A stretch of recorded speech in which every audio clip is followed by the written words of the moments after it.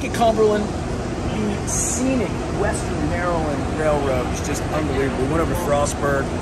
I had no idea Frostburg sits on this huge hill. A little warm out, but just a beautiful ride. I said it's kind of like a Disney ride. Different classes of service, outdoor, indoor, top, glass, cold beer. It's good time, really good time. Everyone should do this. It's been on my bucket list a long time. I'm glad we pulled it together on the Crab Cake Tour. Still a few more places to go. Antietam, Frederick, Hagerstown, and then back home with Governor Hogan on Monday. So check it all out at Baltimore Positive and at Crab Cake Tour. That's the hashtag. But whatever you do, get up here to Cumberland, ride this train. It's worth it.